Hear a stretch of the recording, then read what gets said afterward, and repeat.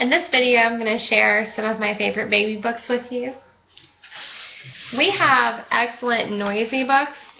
A lot of people get annoyed by books that have sound, but our books are very soothing. They're very soft sounds. They're not annoying at all.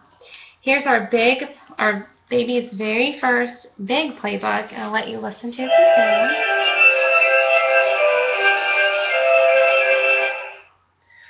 They're orchestrated, they're beautiful. And inside of this playbook we have flaps, we have touchy-feelies, we have the sounds. With these books, your kid is using almost all of their senses. They're seeing, they're feeling, they're hearing. They're definitely diving into the book. They learn right away to have a love for books because they're fun. They're not boring. We have bright pictures to keep them captured. They'll love them.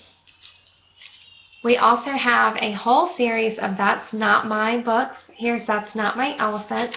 I love these for their touchy-feelies, but I also love them for the vocabulary because, for example, this one says, "That's not my elephant, his feet are too squashy," and then when you feel his feet, that's what they feel like.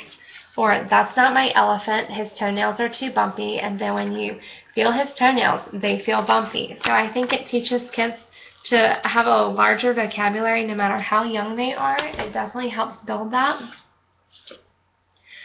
We recently got our Wild Animal World and Farm Animal World books back. This used to be called My Animal World, and it was a set of books. Now we have two different sets, and when you open it up, they are little books for little hands. They are nice and thick, so they're very durable, very sturdy books. And I love them because they also teach a lot about the animals. So this is the penguin book. And the front page says the animal's name, penguin. The second page says its home, Antarctica. The third page says my baby is called a chick, so it says the animal's name. And then it says what the animal eats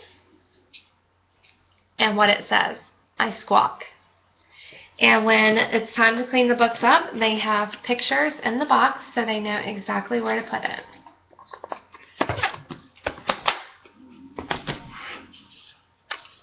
Lift the Flap Colors is another one of my favorites.